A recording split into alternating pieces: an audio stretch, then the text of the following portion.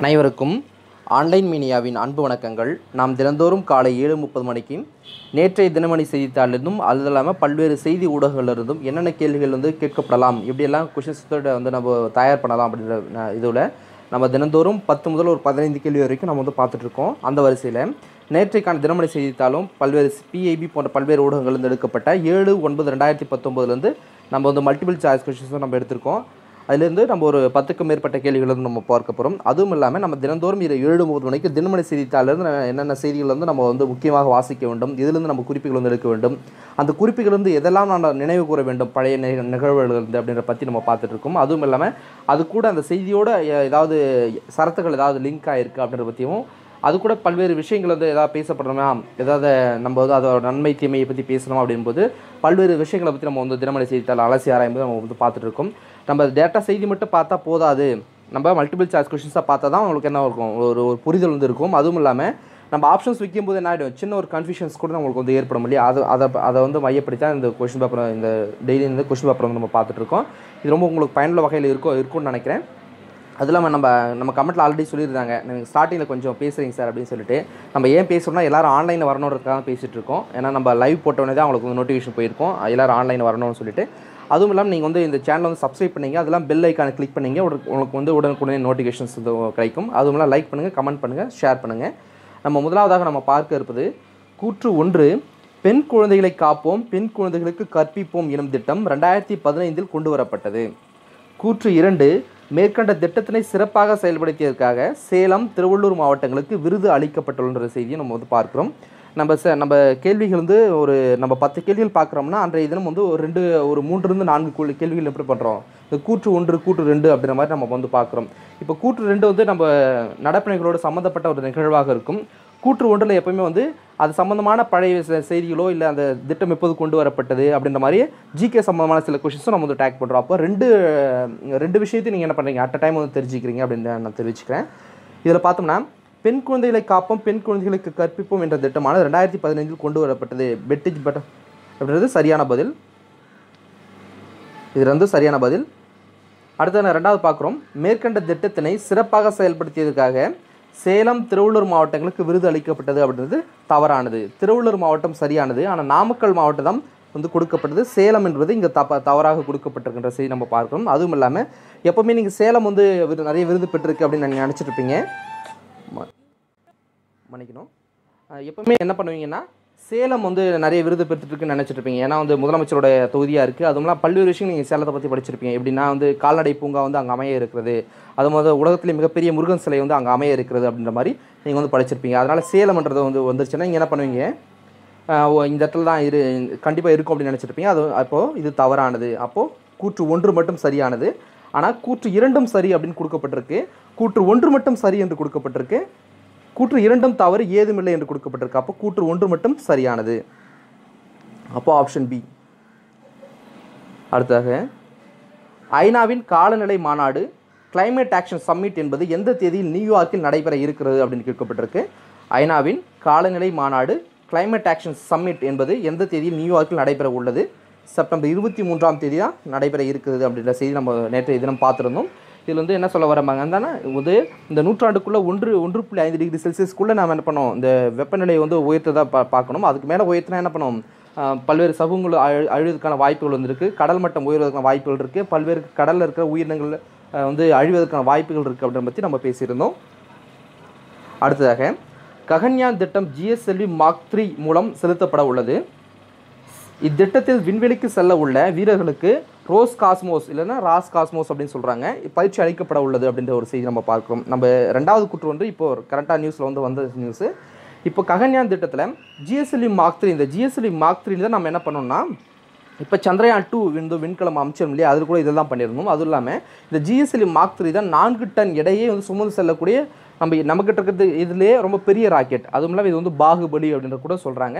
ரொம்ப பெரிய rocket 4 ton சுமந்துக்கிட்டு போகும் அப்படின்னு உங்களுக்கு தெரிஞ்சிருக்கும்.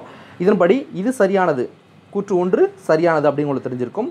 கூற்று 2ல் இத்திட்டத்தில் விண்வெளிக்கு செல்ல ஒரு வீரர்களுக்கு ரோஸ் காஸ்மோஸ் பயிற்சி அளிக்க உள்ளது அப்படின்னு சொல்கிறாங்க. இந்த ரோஸ் காஸ்மோஸ்ன்றது என்னென்னா ரஷ்யாவை சேர்ந்த விண்வெளி நிறுவனம். இப்போ இந்தியாவில் எப்படி வந்து இஸ்ரோ என்ற நிறுவனம் இருக்கிறதோ, அமெரிக்காவில் நாசா என்ற நிறுவனம் எப்படி இருக்கோ, அதே மாதிரி சிஎன்எஸ்சி என்ற நிறுவனம் வந்து சைனாவில் இருக்கிறதோ, அது மாதிரி ரோஸ் காஸ்மோஸ் என்பது ரஷ்யாவில் இருக்கக்கூடிய இந்த விண்வெளி நிறுவனம் அப்படின்னு உங்களுக்கு தெரிஞ்சிருக்கணும். அப்போது இதுவும் சரியானது. அப்போது கூற்று 1 மற்றும் 2 ரெண்டுமே சரியானது. அதுவும் கூட இன்னொரு இன்ஃபர்மேஷன்ஸ் என்னென்னா, இவங்களுக்கான பயிற்சி வந்து ஏன் வந்து ரஷ்யாவில் அடிக்கிறாங்க அப்படின்னு நம்ம ஆல்ரெடி நம்ம பார்த்துருக்கோம் இல்லையா. ஏன் ஆல்ரெடி முதலாக விண்வெளிக்கு சென்ற ஒரு நபர் இருக்கார்ல, யூரி ககரின் அப்படின்னு சொல்லிட்டு, அவர் வந்து எந்த நாட்டை சேர்ந்தவர்? 1961ஆம் ஆண்டு முதலாக விண்வெளிக்கு சென்றிருப்பார். அவர் வந்து ரஷ்யாவை சேர்ந்தவர். அதுவும் இல்லாமல் ரஷ்யா அமெரிக்கா போன்ற நாடுகள்லாம் இணைந்து என்ன பண்ணியிருக்காங்க, மேலே வந்து ஐஎஸ்எஸ் அப்படின்னு ஒன்று சுற்றிட்டு இருக்கு இல்லையா, இன்டர்நேஷனல் ஸ்பேஸ் ஸ்டேஷன் சொல்லிட்டு, அங்கே வந்து விண்வெளி வீரர்கள் அப்பப்போ போயிட்டு வந்துருப்பாங்க. இதுக்கெல்லாம் வந்து சூயஸ் விண்கலம் வந்து பயன்படுத்தப்படுகிறது. அது இல்லாமல் போதுமான அளவுக்கு அவங்களுக்கு வந்து அனுபவம் இருக்குது ரஷ்யாக்கால விண்வெளிக்கு வீரர்களை அனுப்புவதற்கு. அதை சம்பந்தமாக நம்மளுக்கு அவங்களுக்கும் நல்ல புரிந்துணர்வு ஒப்பந்தமானது மேற்கொள்ளப்பட்ட இந்த செயல்படுத்தப்படுகிறது. அதுவும் இல்லாமல் இந்த விண்வெளி வீரர்களுக்கான மருத்துவ பரிசோதனையெல்லாம் செய்யணும் இல்லையா, மருத்துவ பரிசோதனையெல்லாம் செய்வதற்காக இதுக்கு நமக்கு யார் உதவி பண்ண போகிறாங்கன்னா, பிரான்ஸ் நாட்டை சேர்ந்த விண்வெளி நிறுவனம் வந்து நமக்கு வந்து உதவ இருக்கிறார்கள் அப்படின்ற செய்தி உங்களுக்கு தெரிஞ்சிருக்கணும். நாசா என்ற விண்வெளி ஆய்வு நிறுவனமானது யுஎஸ்ஏ அமெரிக்காவை சேர்ந்தது. ஜாக்ஸா என்ற நிறுவனம் ஜப்பானை சேர்ந்தது. இஎஸ்சி என்ற நிறுவனம் யூரோப்பியன் கண்ட்ரிஸில் இருக்கிறது, அவங்களுக்கு வந்து சேர்ந்தது. சிஎன்எஸ்சி அப்படின்றது சீனாவை சேர்ந்தது. அடுத்ததாக சிஎன்இஎஸ் அப்படின்றது பிரான்ஸ் நாட்டை சேர்ந்தது அப்படின்னு தெரிஞ்சுங்க. ஏன்னா ஒரு டேரெக்டாக வந்து பொறுத்து கொஷின்ஸ் கூட கேட்கப்பட வாய்ப்புகள் அதிகமாக இருக்குது. அதுவும் இல்லாமல் சிஎன்இஎஸும் ரோஸ் காஸ்மோஸும் நமக்கு ரொம்ப இப்போ வந்து உதவிகள் செய்கிறாங்க அப்படின் போது, அதுவும் இல்லாமல் பிரான்ஸ் நாடும் ரஷ்யா நாடும் நமக்கு என்ன பண்ணுறாங்க, ஒரு நல்ல நட்புறவோடு நம்ம கூட பழகிறாங்க அப்படின்ற உங்களுக்கு செய்தி வந்து உங்களுக்கு தெரிஞ்சிருக்கும். அடுத்ததாக டெங்கு காய்ச்சல் பற்றிய கருத்துக்களில் சரியானது. டெங்கு வந்து இப்போ ரீசெண்டாக வந்து மழைக்காலம் வந்து ஆரம்பித்ததுனால என்ன பண்ணுறாங்க, டெங்கு காய்ச்சல் வந்து பற்றி பேசப்பட்டிருக்கு. அதெல்லாம் கொசுவோட தொல்லை இப்போ அதிகமாக இருக்கு இல்லையா. அப்போது பாக்டீரியாவினால் உண்டாகும் காய்ச்சல், வைரஸால் உண்டாகும் காய்ச்சல், பூஞ்சைகளால் உருவாகும் காய்ச்சல் எதுவும் இல்லை என்று கொடுக்கப்பட்டிருக்கு. நீங்கள் கொசு கடிக்கிறதுனால தான் இந்த டெங்கு வருது. அது இல்லாமல் அது குறிப்பாக வந்து நம்ம பார்த்தோம்னா ஏடிஎஸ் அகிப்டி என்ற கொசு கடிப்பதனால தான். இந்த கொசு எப்போது கடிக்கும்னா பகல் நேரத்தில் மட்டும்தான் கிடைக்கும், நல்ல தண்ணியில் மட்டும்தான் இது வந்து வளரும் அப்படின்ற செய்தியெல்லாம் உங்களுக்கு தெரிஞ்சிருக்கும் இல்லையா. அதன் அடிப்படையில் ஏடிஎஸ் எகிப்டி என்ற கொசு தான் கிடைக்கிறது. அதுவும் இல்லாமல் ரொம்ப முக்கியமான செய்தி என்னென்னா, தேசிய டெங்கு தினம் அப்படின்னு சொல்லிட்டு ஒரு தினமானது கடைபிடிக்கப்படுகிறது. மே 16ஆம் தேதி கடைபிடிக்கப்படுகிறது. ரொம்ப ரொம்ப முக்கியமான ஒரு தேதி. இதுக்கான சரியான பதில் அப்படின்னு பார்க்கும்போது இது வைரஸால் உண்டாகும் காய்ச்சலாகும். வைரஸால் உண்டாகும் காய்ச்சலாகும். அதுவும் இல்லாமல் உங்களுக்கு தெரிஞ்சிருக்கும், சில பாக்டீரியா வந்து நல்லது பண்ணும், சில பாக்டீரியா தீமையும் பண்ணும். ஆனால் வைரஸ் என்பது எப்போவுமே வந்து நமக்கு என்ன பண்ணும், தீமையை தான் ஏற்படுத்தும் அப்படின்ற ஒரு செய்தி உங்களுக்கு தெரிஞ்சிருக்கும். அது இல்லாமல் பூஞ்சைகளால் உருவாகும் காய்ச்சல், பூஞ்சைகளால் சில நோய்கள்லாம் வரும் இல்லையா, அந்த நோய்கள்லாம் வந்து அந்தளவுக்கு சீக்கிரமாக வந்து சரியாகாது. இப்போ பார்த்தோம்னா டேண்ட்ரஃப் இந்த மாதிரியான பல்வேறு பிரச்சனைகள் வந்து சரியே ஆகாது. அது வந்து நீங்கள் கண்ட்ரோல் பண்ண முடியுமே தவிர அது வந்து சரியே ஆகாது அப்படின்ற செய்தி உங்களுக்கு தெரிஞ்சிருக்கும். அடுத்து நம்ம பார்க்க இருப்பது, பிரதமர் அவர்களால் ஃபிட் இந்தியா இயக்கம் எப்போது தொடங்கப்பட்டது? பிரதமர் அவர்களால் ஃபிட் இந்தியா அப்படின்னு ஒரு மூமெண்ட் வந்து தொடங்கப்பட்டது அப்படின்னு நம்ம பார்த்துருந்தோம் இல்லையா. எப்போது தொடங்கப்பட்டது என்று கேட்கப்பட்டிருக்கு. இதுக்கான சரியான பதில் ஆகஸ்ட் 29. ஆகஸ்ட் 29 என்ன தினம்? தேசிய விளையாட்டு தினம். அதுவும் இல்லாமல் ஹாக்கி ஜாம்பவனான தியான் சந்த் அவர்களோட பிறந்த தினம் அப்படின்னு உங்களுக்கு தெரிஞ்சிருக்கும். அன்றைய தினம் பல்வேறு விளையாட்டுகளில் நிறைய விருதுகளை பெற்றவர்களுக்கு என்ன பண்ணாங்க, பதக்கங்கள் வந்து கொடுக்கப்பட்டது. அர்ஜுனா விருது, அது மாதிரி ராஜீவ் கல் ரத்னா விருது போன்ற பல்வேறு பதக்கங்கள் வந்து குடியரசுத் தலைவர் வழங்கப்பட்டது அப்படின்னு பார்த்தோம். பஜ்ரங் புனியா போன்றவர்களுக்கு வந்து ராஜீவ்காந்தி கேல் ரத்னா விருதானது வழங்கப்பட்டது அப்படின்ற செய்தி நம்ம பார்த்துருப்போம் இல்லையா. அது இல்லாமல் ரவீந்திர ஜடேஜா உட்பட 19 வீரர்களுக்கு அர்ஜுனா விருதானது கொடுக்கப்பட்டதுன்ற செய்தி நம்ம பார்த்துருப்பீங்க. அதெல்லாம் நீங்கள் நினைவுபடுத்த விரும்பணும். அடுத்ததாக என்ஆர்சி பட்டியல் இறுதிப்பட்டியல் 31 ஆகஸ்ட் 2019 அன்று வெளியிடப்பட்டது. கூற்று 2, என்ஆர்சி பதிவேடு அசாம் மாநில ஒருங்கிணைப்பாளர் பிரதீப் ஹஜிலா. என்ஆர்சி பதிவேடு இறுதியாக 31 ஆகஸ்ட்டில் வெளியிடப்பட்டிருக்கின்ற ஒரு செய்தியும், என்ஆர்சி பதிவேடோட ஒருங்கிணைப்பாளர் வந்து பிரதீப் ஹஜிலா என்று குறிக்கப்பட்டிருக்கு. இதுக்கான சரியான பதில் நம்ம பார்க்கும்போது இதுவும் சரியானதான். அப்போது கூற்று 1, 2 ரெண்டுமே சரியானது. கூற்று 2ம் சரி என்பது ஆப்ஷன் பியில் கொடுக்கப்பட்டிருக்கு. இதுதான் சரியான பதில். அதுவும் இல்லாமல் தேசிய குடிமக்கள் பதிவேடானது, இந்த என்ஆர்சி பட்டியல் என்பது எப்போது முதல் முறையாக உருவாக்கப்பட்டதுன்னா 1951ஆம் ஆண்டு தான் முதல் முறையாக உருவாக்கப்பட்டதுன்ற செய்தி தெரிஞ்சுங்க. அடுத்ததாக பிடிஐ செய்தி நிறுவனத்தின் தலைவராக பொறுப்பேற்றவர், ப்ரெஸ் ட்ரஸ்ட் ஆஃப் இந்தியா என்ற நிறுவனத்தோட தலைவராக பொறுப்பேற்றவர். இப்போ தான் ரீசெண்டாக வந்து அவரோட நியமனம் செய்யப்பட்டது. நம்ம நேற்று தினமணி செய்தித்தாளை பார்த்துருந்தோம். இதுக்கான சரியான பதில் விஜய் குமார் சோப்ரா என்பது இதற்கான சரியான பதில். அடுத்ததாக யூத் அபியாஸ் 2019 எனும் கூட்டு இராணுவ பயிற்சி எங்கு நடைபெற இருக்கிறது? நம்ம இந்தியாவும் அமெரிக்காவும் சேர்ந்து நடைபெறுகிற ஒரு கூட்டு பயிற்சியாகும். இது வந்து 15 ஆண்டாக நடைபெற இருக்கிறது. 15 ஆண்டுகளாக இந்த கூட்டு பயிற்சி நடைபெற இருக்கிறது அப்படின்னு நம்ம பார்த்துருந்தோம். இது வந்து எங்கே நடைபெற இருக்குதுன்னா வாஷிங்டன் தான் நியூயார்க் இந்த அமெரிக்காவோட தலைநகரம் அப்படின்னு உங்களுக்கு தெரிஞ்சிருக்கும். இங்கே தான் வந்து நடைபெற இருக்குது. இப்போ வாஷிங்டன் அப்படின்ற ஊரை பற்றி உங்களுக்கு தெரிஞ்சிருக்கும்னு நினைக்கிறேன். நம்ம அந்த மேப்பை கொஞ்சம் பார்த்துருவோமே. வாஷிங்டனை பற்றி நம்ம வந்து ஒரு மேப்பை வந்து பார்த்துருவோம். இதுதான் வாஷிங்டனை பார்த்தீங்கன்னா அமெரிக்காவோட கிழக்கு பகுதியில் வந்து இடம்பெற்றிருக்கும் வாஷிங்டன் அப்படின்னு சொல்லிட்டு. இதில் நம்ம முக்கியமாக குறிப்பிடக்க வேண்டிய என்ன விஷயம் அப்படின்னா, இங்கே லெஃப்ட் சைடு மேலே பாருங்களேன், ரெட் கலரில் வந்து மெட்ஸ்டார் ஜார்ஜ் டவுன் யூனிவர்சிட்டி ஹாஸ்பிட்டல் அப்படின்னு இருக்கா. அதுக்கு கீழே பாருங்கள் ஃபோட்டோமேக் ரிவர் அப்படின்னு இருக்கியா, ஃபோட்டோமேக் ரிவர் அப்படின்னு இருக்குது. அப்போது வாஷிங்டன் நகரமானது இந்த ஃபோட்டோமேக் ரிவரோட நதிக்கரையில் தான் அமைந்திருக்கிறது அப்படின்ற செய்தி ரொம்ப முக்கியத்துவம் வாய்ந்தது. ஏன்னா பல்வேறு நகரங்கள் எங்கே அமைந்திருக்கும், நதிக்கரையின் ஓரமாக தான் வந்து பல்வேறு நகரங்கள் வந்து அமைஞ்சிருக்கும். அப்போது டேரெக்டாக கொஷின்ஸ் கொடுத்து என்ன பண்ணுவோம், மேட்ச் பண்ண சொல்லலாம். லண்டன் எந்த நதியில் அமைஞ்சிருக்கு, வாஷிங்டன் எந்த நதியில் அமைஞ்சிருக்கு, டெல்லி எந்த நதியில் அமைஞ்சிருக்கு, அப்படி மாதிரி பெய்ஜிங் எந்த நதியில் அமையப்பட்டுள்ளது அப்படின்னு சொல்லிட்டு ஒரு பொறுத்து கொஷின்ஸ் அப்படியே ஜியாகிரஃபியில் அப்படியே வந்து கொடுக்க வாய்ப்புகள் அதிகமாக இருக்குது. அப்போது இனிமேல் நம்ம என்ன பண்ண போகிறோம், தினந்தோறும் தினமணி செய்தித்தாள் வரும்போதோ இல்லை இந்த மாதிரி கொஷின்ஸ் நம்ம எடுக்கும்போதோ இதை பற்றியாத செய்திகள் இந்த மாதிரி இடத்த பற்றி நம்ம வரும்போது நம்ம என்ன சொல்லுவோம், அட்லஸ் எடுத்து பாருங்கன்னு சொல்லுவோம். ஆனால் நீங்கள் இந்த வீடியோ முடிஞ்சு நீங்கள் அந்த ஞாபகம் வச்சுக்கிட்டு திரும்ப அந்த அட்லஸ் எடுத்து பார்க்கறது ரொம்ப கஷ்டமாக இருக்குன்றதுனால நம்ம டேரெக்டாக என்ன பண்ணுறோம், இங்கேயே அட்லஸ் வந்து நம்ம வந்து பார்க்குறோம். அடுத்து நம்ம பார்க்க இருப்பது அண்மையில் காலமான ராபர்ட் முகாபே எந்த நாட்டின் முன்னாள் அதிபர் ஆவார் என்று கேட்கப்பட்டிருக்கு. மொரிஷியஸ், சூடான், ஜிம்பாப்வே, தென்னாப்பிரிக்கா என்று கொடுக்கப்பட்டிருக்கு. இதுக்கான சரியான பதில் ஜிம்பாப்வே என்பதுதான் சரியான பதில். நம்ம இன்னைக்கு நேற்றைய தினமே பார்த்தோம் சவுத் ஆஃப்ரிக்கா அப்படின்னு ஒரு கண்ட்ரி இருக்குது. அதுக்கு மேலே பார்த்தோம்னா இந்த ஜிம்பாப்வே என்ற நாடு இருக்குது. சவுத் ஆஃப்ரிக்கா பொறுத்த வரைக்கும் நெல்சன் மண்டேலா அப்படின்றவர் உங்களுக்கு உடனே ஞாபகம் வரும். அதே மாதிரி ஜிம்பாப்வேன்னு சொன்னாவே ராபர்ட் முகாபே அப்படின்ற ரொம்ப ஃபேமஸான ஒரு தலைவர் அப்படின்றது தெரிஞ்சிருக்கும்.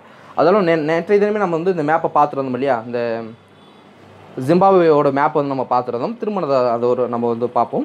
இந்த சவுத் ஆஃப்ரிக்காவுக்கு மேலே இருக்குது, போட்ஸ்வானாக்கு ரைட்டில் இருக்குது அப்படின்ற பற்றி அந்த மேப்பில் வந்து தெரிஞ்சு மொசாம்பிக்கு பக்கத்தில் இருக்குது. அப்போது இது லேண்ட் லாக்டு கண்ட்ரியாக இருக்குது, எந்த ஒரு கடற்கரையும் இல்லாத ஒரு நாடாக இருக்கிறது அப்படின்னு உங்களுக்கு தெரிஞ்சிருக்கும். அடுத்ததாக நம்ம பார்க்க இருப்பது 10வது கேள்வி. கூற்று 1, தங்கப்பத்திரங்களை அரசாங்கத்தின் சார்பில் ரிசர்வ் வங்கி வெளியிடுகிறது. தங்கப்பத்திர திட்டம் நவம்பர் 2015 தொடங்கப்பட்டது. இப்போது ரீசெண்டாக வந்து தங்கப்பத்திரத்தை வந்து விற்பதற்கான நடைமுறை வந்து இப்போது வந்து திரும்ப கொண்டு வந்திருக்காங்க. தங்கப்பத்திரம் வந்து குறிப்பிட்ட காலத்தில் வந்து விற்கப்படுகிறது அப்படின்னு உங்களுக்கு தெரிஞ்சிருக்கும் இல்லையா. தங்கத்தோட இறக்குமதியை வந்து கண்ட்ரோல் பண்ணுவதற்காக அப்போது ரிசர்வ் பேங்க் ஆஃப் இந்தியா தான் இதை வந்து வெளியிடுறாங்க அரசாங்கத்தின் சார்பாக என்பது சரியான பதில். அதுவும் இல்லாமல் தங்கப்பத்திர திட்டமானது நவம்பர் 2015 தொடங்கப்பட்டதுன்றது சரியான பதில். அப்போது இதுக்கான சரியான பதில் அப்படின்னு பார்க்கும்போது கூற்று 2 தவறு என்று கொடுக்கப்பட்டிருக்கு. அப்போ இது கிடையாது. கூற்று 1 மட்டும் தவறு என்று கொடுக்கப்பட்டிருக்கு, இதுவும் கிடையாது. கூற்று 2 மட்டும் தவறு என்று கொடுக்கப்பட்டது, இதுவும் கிடையாது. அப்போது கூற்று 2மே சரியானது. அங்கே இந்த ஆப்ஷன்ஸில் அந்த மாதிரி வைக்கவே இல்லை சரிங்களா. அப்போ ஏதுமில்லை என்பதுதான் சரியான பதில். அப்போ இது மாதிரி என்ன பண்ணுவாங்க, சில டைம் நம்மளுக்கு வந்து கன்ஃபியூஷன்ஸ் வந்து ஏற்படுத்துவாங்க. அதனால் நல்ல தெளிவாக அந்த இடத்துல ஆப்ஷன்ஸ் வந்து நம்ம வந்து கொடுக்கணும். அதுவும் இல்லாமல் சாவரின் கோல்டு பாண்டு, இதுதான் தங்கப்பத்திர திட்டம் அப்படின்ற அழைக்கப்படுகிறது.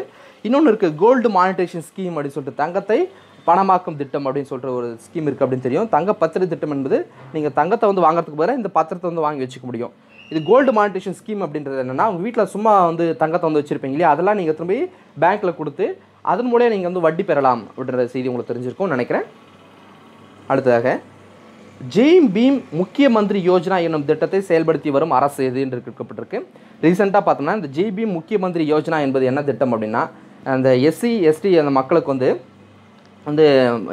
காம்படிட்டிவ் எக்ஸாம்ஸுக்கு படிக்கும்போது அவங்களுக்கு வந்து ஃபினான்சியல் அசிஸ்டன்ட் நிதியுதவி வழங்குவதற்கான ஒரு திட்டமாகும். 40,000 வரை ரூபாய் வழங்கப்படும் அப்படின்ற செய்தி வந்து நம்ம பார்க்குறோம். இப்போ ரீசெண்டாக அப்டேட் என்னென்னா, இந்த திட்டத்தில் வந்து ஓபிசி இருக்கிறவங்களும் என்ன பண்ணியிருக்காங்க, சேர்த்துருக்காங்கன்ற ஒரு செய்தி நம்ம வந்து பார்த்துருந்தோம். அதன் அடிப்படையில் இந்த கேள்வியானது முன்வைக்கப்பட்டிருக்கு. ஜிபி முக்கிய மந்திரி யோஜனா என்னும் திட்டத்தை செயல்படுத்தி வரும் அரசு என்னென்னா டெல்லி அரசுன்றது சரியான பதில். காம்படிட்டிவ் எக்ஸாமுக்கு நிதியுதவி வழங்குறாங்கன்றது ரொம்ப முக்கியம். சர்வதேச தொண்டு தினமாக கடைபிடிக்கப்படும் நாள் என்ன? சர்வதேச தொண்டு தினமாக கடைபிடிக்கப்படும் நாள் என்ன என்று கேட்கப்பட்டிருக்கு. இதற்கான சரியான பதில் செப்டம்பர் 5 என்பது இதற்கான சரியான பதில். அடுத்ததாக ரஷ்யாவில் செப்டம்பர் 9 முதல் 23 வரை நடைபெற உள்ள கூட்டு இராணுவ பயிற்சியில் ஈடுபட இருக்கும் நாடுகள் என்ன? ரஷ்யாவில் வந்து செப்டம்பர் 9 முதல் 23 வரை வந்து நடைபெற உள்ள கூட்டு இராணுவ பயிற்சியாக நடைபெற இருக்கிறது. இந்த இராணுவ பயிற்சியில் யாரெல்லாம் இந்த நாடெல்லாம் கலந்துக்க இருக்கிறாங்க? இந்தியா, பாகிஸ்தான், கஜகஸ்தான், சீனா என்று கொடுக்கப்பட்டிருக்கு. ஆப்ஷன்ஸில் 1 மற்றும் 2 மட்டும், 2 மற்றும் 4 மட்டும், அனைத்தும், 1 மற்றும் 4 மட்டும் என்று குறிப்பிடப்பட்டிருக்கு. இதுக்கான சரியான பதில் என்னென்னா அனைத்து நாடுகளும் கலந்து இருக்கிறாங்க. அதுவும் இல்லாமல் இந்த பாலக்கோட் அட்டாக் இதுக்கெல்லாம் அடுத்து நம்ம வந்து பாகிஸ்தானோட கூட்டு ராணுவ பயிற்சியில் ஈடுபட போகிறோம்னா அது இந்த பயிற்சியாக தான் இருக்குது. அதனால் முக்கியத்துவம் பெறுகிறது அப்படின்னு தெரிஞ்சுக்கிறேன். இதுதான் வந்து நம்ம தினமணி செய்தித்தாளிலிருந்தும் பல்வேறு ஊடகங்கள்லேருந்தும் இந்த 7ஆம் தேதி இந்த நடப்பினர்களிலிருந்து நம்ம வந்து கொஷின்ஸ் வந்து எடுத்திருக்கோம். உங்களுக்கு வந்து ரொம்ப பயனுள்ள வகையில் இருந்திருக்கும்னு நினைக்கிறேன். அதெல்லாம் நம்ம இப்போ வந்து அசாமை பற்றி பேசியிருந்தோம் இல்லையா, அசாமோட என்ஆர்சி பட்டியலை பற்றி பேசியிருந்தோம். அப்போது அசாமை பற்றி நீங்கள் வந்து பண்ணீங்க ஒரு மேப் வந்து தெரிஞ்சுங்க. இதான் அசாமோட மேப்பு. இந்த அசாமோட மேப்பில் மேலே வந்து வெளியில் அவுட்டரில் தான் இந்த அருணாச்சல் பிரதேசம் இருக்குது அப்படின்ற ஒரு செய்தியும், உள்ளுக்குள்ளே இந்த அசாம் இருந்து இருக்கிறது. இப்போ பார்த்தீங்கன்னா பங்களாதேஷ்லேருந்து நிறைய மக்கள் என்ன பண்ணியிருப்பாங்க, அப்போதுலேருந்து வந்து அசாம் வந்து குடிபெயர்ந்திருப்பாங்க. அதனால தான் இந்த என்ஆர்சி பட்டியலானது கொண்டு வரப்பட்டது அப்படின்னு நம்ம பார்த்துருந்தோம். அப்போ பங்களாதேஷும் அசாமும் எங்கே இருக்குது, பக்கத்தில் இருக்குது அப்படின்ற செய்தியும், மேகாலயா எங்கே இருக்குது, திரிபுரா எங்கே இருக்குன்றதை பற்றி பார்த்துங்க. அதுவும் இல்லை அந்த மேப்பில் ரொம்ப குறிப்பிடப்படியான விஷயம் என்னென்னா டாக்கா, இந்த பங்களாதேஷோட தலைநகரம் இருக்குல்லையே, அதன் வழியாக தான் இந்த கடற்கரைக்கான செல்கிறதுன்ற செய்தியை நீங்கள் ரொம்ப முக்கியத்துவமாக பார்க்குறோம். அதுக்கடுத்தபடியாக நம்ம டார்ஜிலிங் பார்க்கணும். ஏன்னா டார்ஜிலிங் பார்த்தோம்னா அந்த கோர்க்கால அந்த இஷ்யூ வந்து டார்ஜிலிங் தான் போயிட்டுருக்கு. டார்ஜிலிங் என்ன இருக்குது, மேலே அந்த மேற்கு வங்கத்தோட மேலே நுனிப்பகுதியில் இருக்குது அப்படின்னு தெரியும். சிக்கிமுக்கு கீழே இருக்குது. அதுக்கு இல்லாமல் இந்த டோக்லாம் இஷ்யூ போனதப்போ இந்த சிக்கிமும் பூட்டானும் பக்கத்தில் தான் என்ன இருக்குது, இந்த டோக்லாம் இஷ்யூ போன இடம் இருக்குது அப்படின்னு உங்களுக்கு தெரிஞ்சிருக்கும். நீங்கள் என்ன பண்ணுங்கன்னா தினந்தோறும் வர செய்தியிலேருந்து நம்ம என்ன பண்ணுவோம், இது மாதிரி அட்லாஸ் எடுத்து பார்ப்போம். அப்போ தான் வந்து நல்ல புரிதல் வந்து உங்களுக்கு இருக்குன்னு நினைக்கிறேன். நம்ம தினந்தோறும் 2 வீடியோ போட்டிருக்கோம். காலையில் இந்த மாதிரி வந்து மல்டிபிள் சாய்ஸ் கொஸ்டின்ஸ் போட்டிருக்கோம். இரவு 7:30 மணிக்கு தினமணி செய்தித்தாளை பார்த்துருக்கோம். 2 வீடியோ மறக்காமல் பாருங்கள். உங்களுக்கு வந்து நோட்டிஃபிகேஷன் வரல அப்படின்னா நீங்கள் என்ன பண்ணுங்கள், சப்ஸ்கிரைப் பண்ணுங்கள், அந்த பெல் ஐக்கானை கிளிக் பண்ணிக்கிங்க. அதுவும் இல்லாமல் லைக் பண்ணுங்கள், கமெண்ட் பண்ணுங்கள், ஷேர் பண்ணுங்கள். மீண்டும் இரவு 7:30 மணிக்கு சந்திப்போம். நன்றி, வணக்கம்.